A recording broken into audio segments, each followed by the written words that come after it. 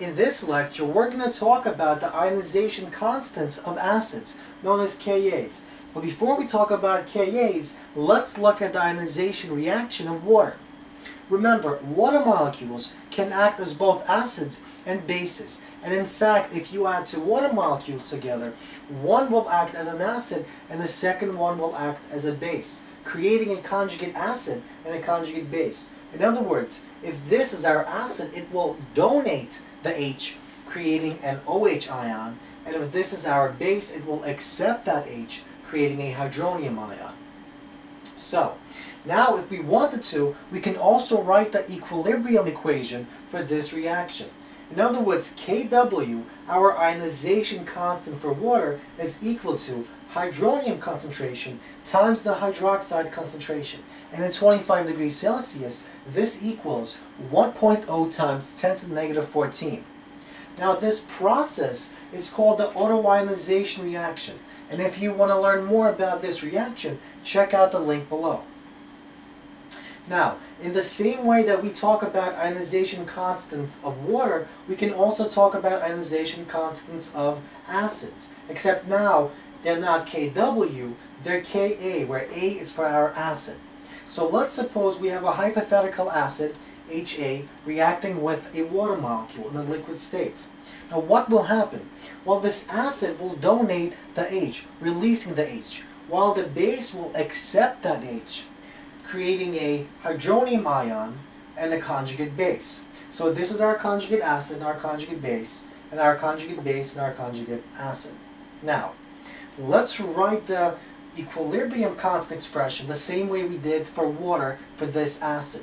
So Ka, our acid ionization constant, is equal to our concentration of our hydronium times the concentration of the conjugate base. Now in this case, our conjugate base is simply this guy here.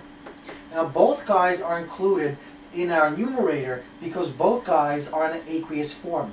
Remember, liquids and solids are not included, and that's why we didn't include these two water molecules.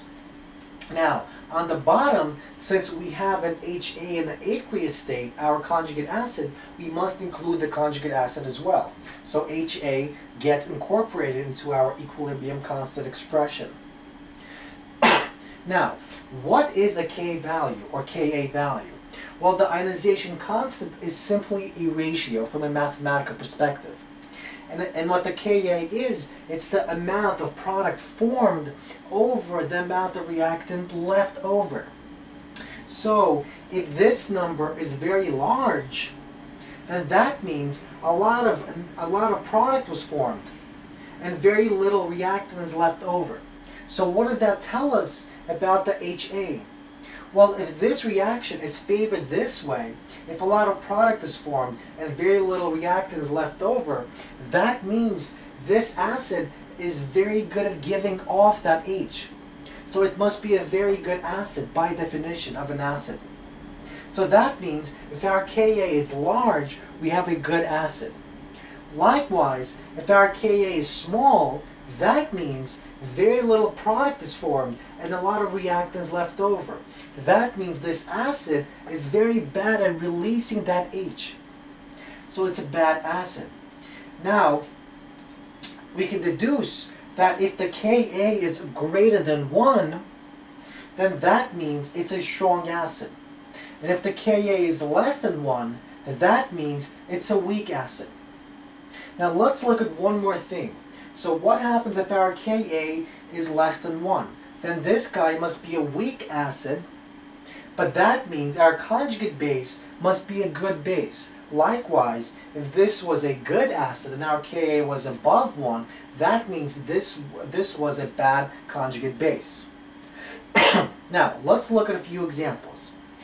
Nitric acid in aqueous state could act with water to produce hydronium ion plus nitrate ion. Now the Ka for this reaction, for this acid, is 20. And that means, according to this theory, it's a very good acid. And indeed it is. Now let's look at hydrofluoric acid.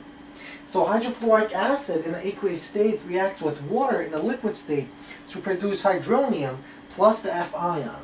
Now the Ka for this reaction, for this particular acid, is very low. It's 7.2 times 10 to the negative 4. And that means, according to this theory, it's a bad acid. And in fact, it is a bad acid. It's a weak acid. So now we can use this Ka value to determine whether or not an acid is a good acid or a bad acid. Now before, we had to look at the polarity of the bond, we had to look at the bond strength, and we had to look at the conjugate base. Now these guys are still important, but now we have a fourth component. We can use the Ka value to determine if an acid is a good acid or a bad acid.